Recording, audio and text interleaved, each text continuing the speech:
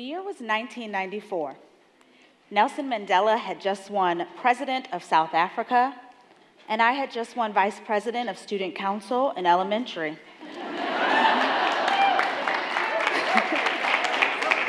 You could say the year was off to an amazing start. However, instead of 1994 being stamped on my internal timeline as a year of celebration and joy, it's forever stamped with pain, because it's the year my father went to prison.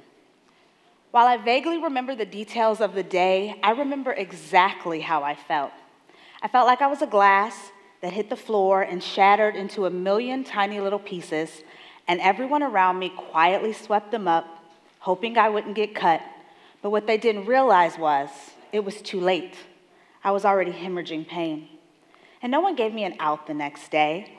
I had to get up and go to school and walk by teachers who looked at me with concern. And I remember sitting silently shackled in my chair for days and weeks to come, pretending as if nothing happened.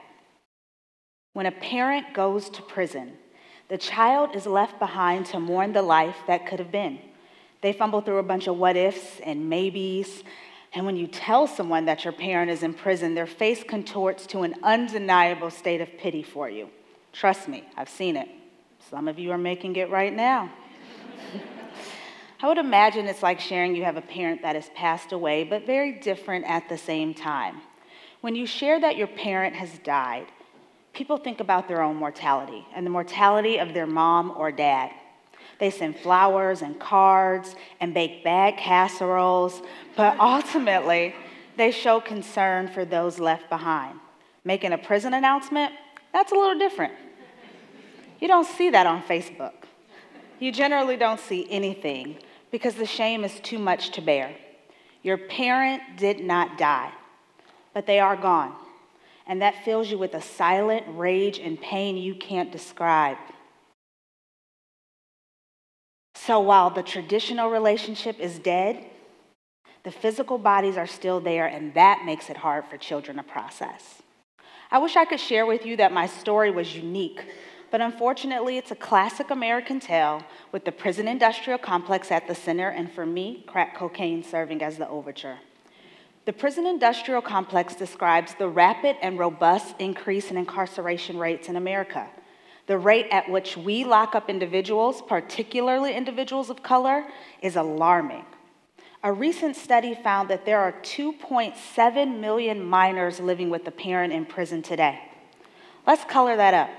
That's 1 in 9 African American children, 1 in 28 Hispanic children, and 1 in 57 white children. Those numbers caused me to gasp, because often I felt like my sister and I were alone wearing the invisible orange jumpsuit, and no one ever gave us permission to take it off.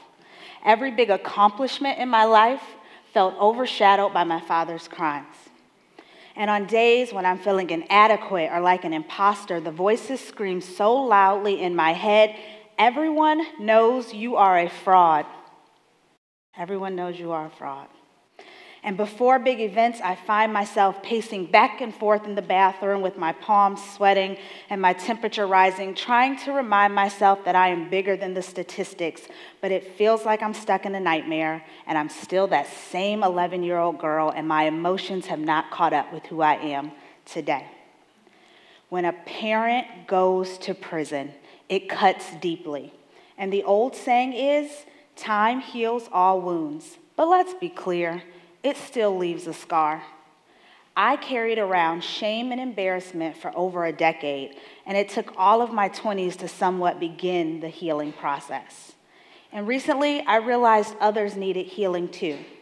While the numbers I shared are alarming, another disturbing fact is the significant amount of growth from the 1980s to now.